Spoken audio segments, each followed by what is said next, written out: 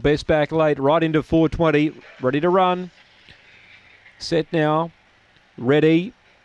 Racing now, speed box 3. Cigar Club's going to lead. Kensa's up to second. They get about a length and a half clear of Sappy Bale. Wide out was Dillashaw, Astonodius, then zipping Fifi and Beulah Top Self and Super Veloci. The last pair race in 2. Cigar Club at this stage holding Kensa.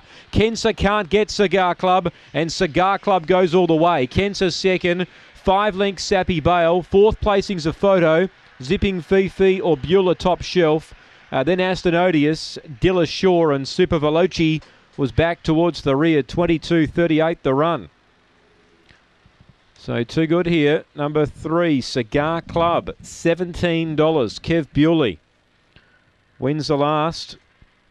Hard to have on form, but he's turned his form around today. Win number 10 for Cigar Club, who's come out running today and leads all the way. It was that sort of race. Kensa second. And 1/3 Sappy Bale, 2 holds 4th, Zipping Fifi. 3.912, 22.38 the time. They've come home in 12.41. 2 3/4 by 4 1/4.